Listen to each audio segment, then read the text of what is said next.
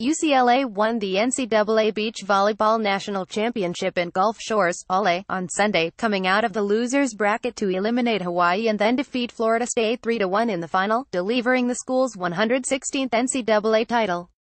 That ties Stanford for most NCAA titles. It's the first beach volleyball title for the Bruins in the third year of the championship. USC won the first two.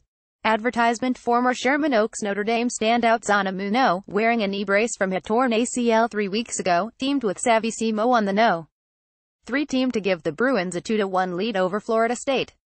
The team of Izzy Carey, Westlake Village Oaks Christian, and Megan Merritt, La Costa Canyon, won for the No. 5 team. The Bruins clinched the title when the number 2 team of Lily Justine and Sarah Sponsel swept their 2 sets.